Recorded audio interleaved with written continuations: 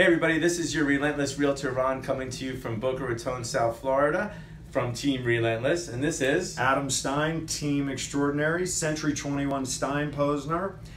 And we just want to wish everybody a happy holiday, a healthy holiday. Hope everybody's enjoying their families and want everybody just to be safe.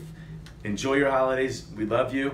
We're coming to you today. We want to give you an update. We just got our new update for November. We want to give you a trending update on our market and what's happening here. Adam, let's start in Palm Beach County. So in Palm Beach County, what we're seeing are the trends. We're going to study today three numbers: closings, median sale price, and new listings, which is an indication of activity in the market. Right. In Palm Beach County, what we're seeing generally month over month and year over year, we're flat to down on our closings. What about in Broward, Ron? In Broward County, it's pretty much the same thing. We're up a little bit from September, October, but from October, November, down, but it was pretty much where it should be. Yeah, generally what we see is as we move into November, right, we start to get into the holiday time. So we just see closings kind of taper off. What's interesting is that our market in our office, December is one of our best months ever, which means that our Century 21 dedicated professionals are out on the street helping you, our customers, buy and sell real estate this month. What about price, Ronnie? So for median prices in Broward County for single families in September was at $367,500. That was up 5%. In October, it went down a little bit to $362,000.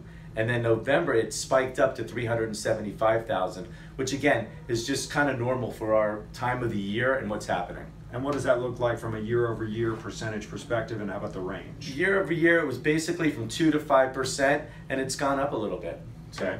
Yeah, in Palm Beach County, the median single-family home price in September was up 3% to $355,000 year over year, $359,000 in October, 3% year over year, but was actually down in November to $350,000, which was flat year over year. So we see a range from $350,000 to $359,000 from a median single-family home price point in Palm Beach County. So Broward's a little bit more expensive, Ronnie. Why? Yeah, Broward County, it's a basic economics. It's supply and demand. We have more population and a smaller geographic footprint. So it's just, again, supply and demand, Yeah. But that's causing those prices to More go. people, less inventory. Prices are higher than that in Palm Beach County, which is going to be a larger geographic region with less people. Right. All right. Right. And then new listings, what are we seeing overall?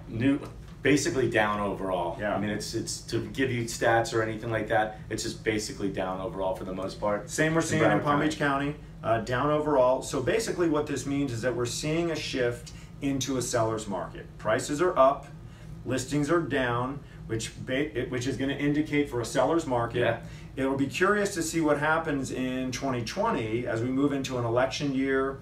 On the flip side, interest rates are still very, very low, so it's a great time for a buyer to still capture the flag on the buyer's side. So here's the one thing that I think is most important is that the month supply of inventory, the benchmark is about 5.5 months for a healthy, balanced market.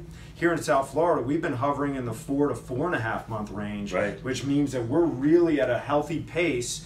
New homes are coming on and selling very quickly here in our market. Absolutely. So what's it all mean? It just means that we're here to help you whenever you're ready.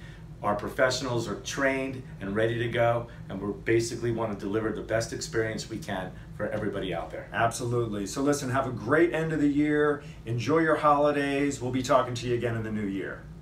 Peace, love, and happiness, everybody.